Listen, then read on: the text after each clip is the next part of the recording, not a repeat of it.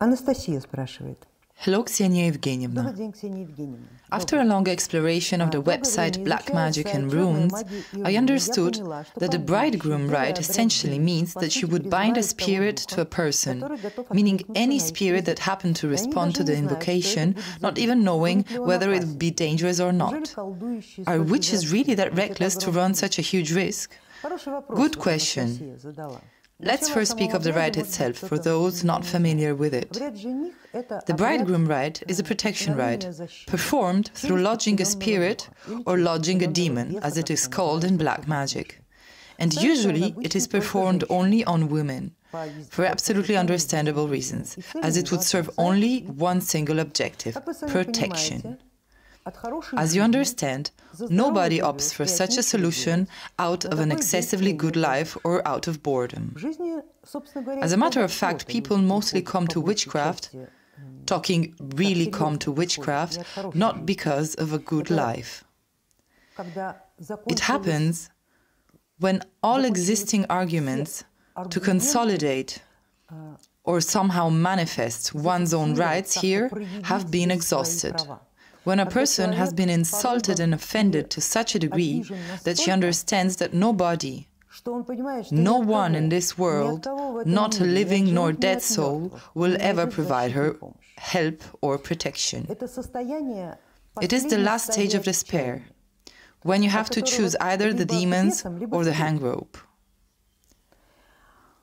Only someone who has experienced this has the right to judge.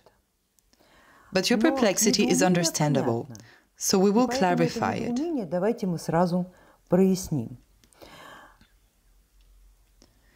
The bridegroom protection is very powerful. It is a really powerful protection. It is like, as the name itself describes it, a marriage between a woman and another worldly force. Not even a marriage, but a union in terms of obligations.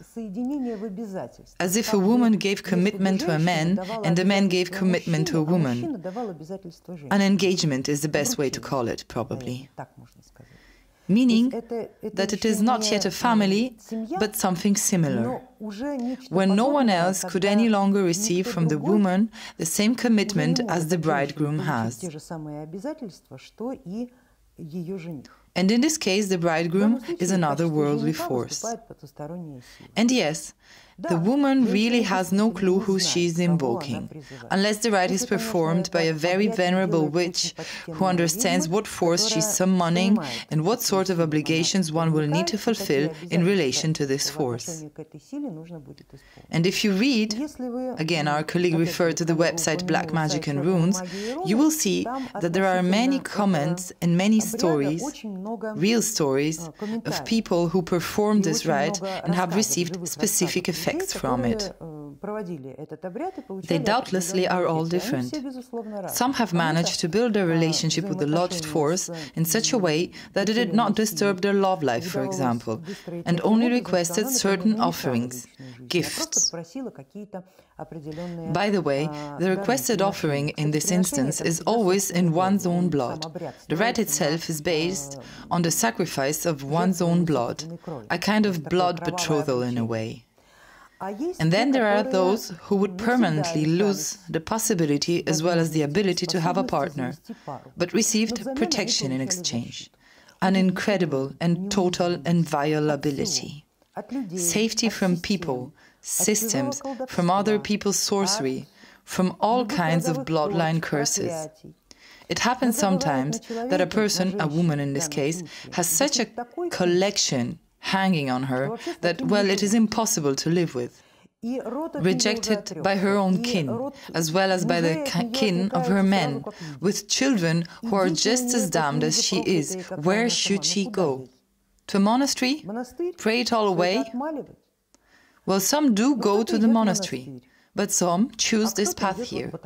And who will dare to say that a woman has no right to this. A woman, quite honestly, has a right to everything, including establishing relations with whomever she sees fit.